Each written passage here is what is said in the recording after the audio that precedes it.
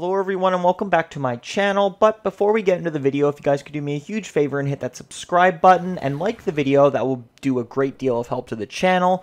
Also, tell me down below that you have subscribed, but without further ado, now that you've done that, let's get into the video.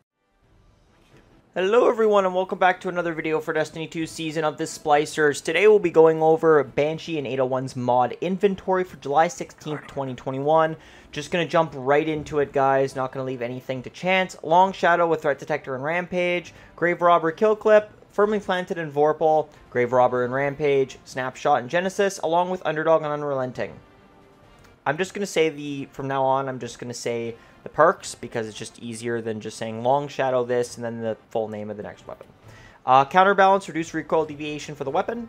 And minor spec deal extra damage against rank and file enemies. Upgrade module is EDZ currency along with Europa currency.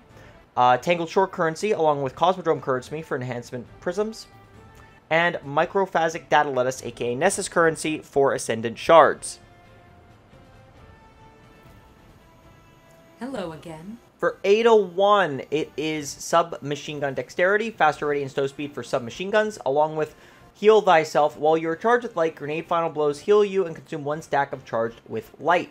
Materials are the same, as well as armor that is shit being the same. Anyways, guys, that has been the video.